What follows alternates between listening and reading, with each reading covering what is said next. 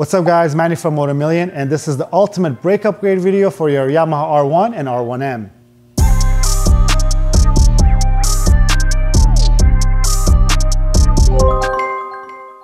It's no secret guys, when the new R1 and the R1M platform was introduced in 2015, there was a lot left to be desired in terms of the braking performance of these motorcycles.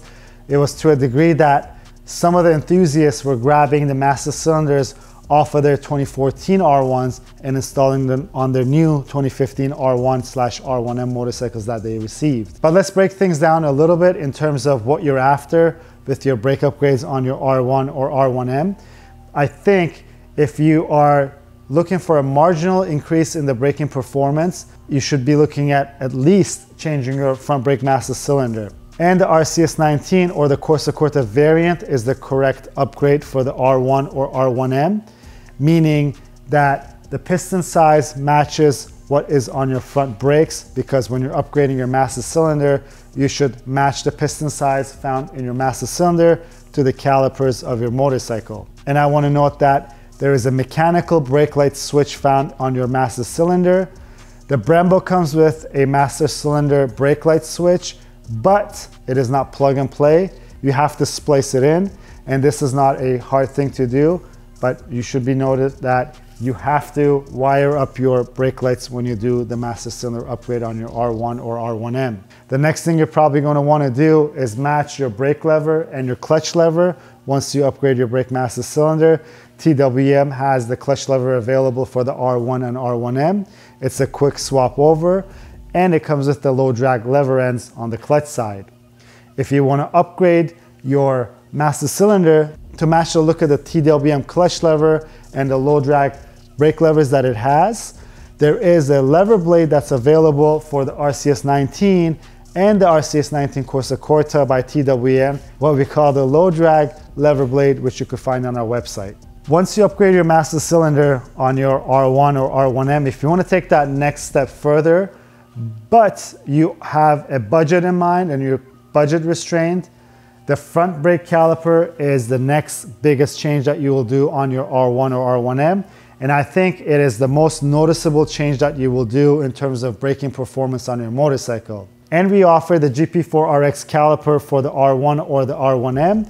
And please note that once you're installing that brake caliper on your motorcycle, your brake lines will fit. It will not be in an optimal position, but you could still run your stock brake lines. But don't forget, you will need your caliper spacers to run these calipers on your R1 or R1M. And if you're not budget restrained and you're after that ultimate braking upgrade for your R1 or R1M in terms of the calipers, we offer a complete brake package upgrade in terms of the calipers. It includes everything you need except your front brake master cylinder. That's your front tubo carbon fiber braided brake lines, your GP4RX front calipers, the spacers, and your underslung rear caliper setup, which gives you the nickel plated rear caliper that matches your front caliper. And the added benefit of that being it lowers the center of gravity of your motorcycle, because now the weight of the brake is sitting underneath. It's lighter than your stock brake caliper, and it makes your rear wheel removal easier. And I want to note that if you're running the stock wheels on your R1 or R1M and getting that full caliper upgrade, make sure you select an option that says you have the stock wheels, because you're going to need to change that rear wheel hub found on your stock wheels, which will make that underslung setup work properly with your motorcycle. But if you have aftermarket wheels, such as these ones found on the Motomillion R1M, you do not need to select that optional wheel hub setup. Now that we covered some of the brake upgrades in terms of the performance of the brakes, let's talk about a little bit in terms of the looks that you could do with some brake upgrades that you could do on this bike. In the front end of your R1M, if you want to aesthetically upgrade your reservoir, Rizoma offers great options that we have listed on our website. You could pick various colors and different styles of reservoirs. And if you want to further that along, you could upgrade your reservoir tubing with the Tygon tubing available. And I think it's a great upgrade, especially given the fact that it costs less than an exotic cup of coffee that you'd purchase from your local coffee shop. And also, if you've been following the Motomillion R1M builds, we did upgrade the rear master cylinder on this motorcycle. It does not offer the added benefit of getting better brake feel at the back of your motorcycle, but this upgrade, it offers the great aesthetic benefit of removing your reservoir. But if you want to change your rear reservoir to something that is prettier, you could always opt in for the Rizoma rear reservoir that's on our website. Now that we went over the upgrades in terms of your master cylinders, your calipers, and some of the aesthetics things that we mentioned, let's talk about your front rotors. The R1 and R1M come from factory with semi-floating rotors, and you could further upgrade them by running the fully floating rotor options available from Brembo, be it the T-drives or the Super Sports. And we went into the technical details and the differences between the Super Sports and T-drives on our basics of brake upgrades video. Go and check out that video. But when you go from a semi-floating rotor to a fully floating rotor, you're getting the added benefit of less brake drag. That's being caused by your rotors not floating fully. But also, don't forget, when you upgrade to the Super Sport or the T-drives, you're running a different type of steel on your rotors, meaning that it gives you a better brake bite in terms of the feel. Now that we mentioned our front rotors, let's talk about our rear rotor. The rear rotor option that we have is the ultralight rotor. It does not give any added performance in terms of the braking power of the motorcycle, but it reduces the rotating mass from your rear wheel, which gives you more power that goes into the ground rather than being spent by trying to spin a heavier rotor that's in the back. And as mentioned on our basics of brake upgrade video, that rotor is more than capable of anything that you could throw at it. Even some Moto America race teams that are running the R1 and R1M platforms as the race bikes are running the exact same rotor on their motorcycle. Now that we went over most of the hardware that you could upgrade on your Yamaha R1 or R1M, let's talk about the brake fluid. Our brake fluid of choice is the Brembo HTC 64T. We love it because it's the least compressible fluid. It gives you that optimal brake feel that you could achieve from your braking system.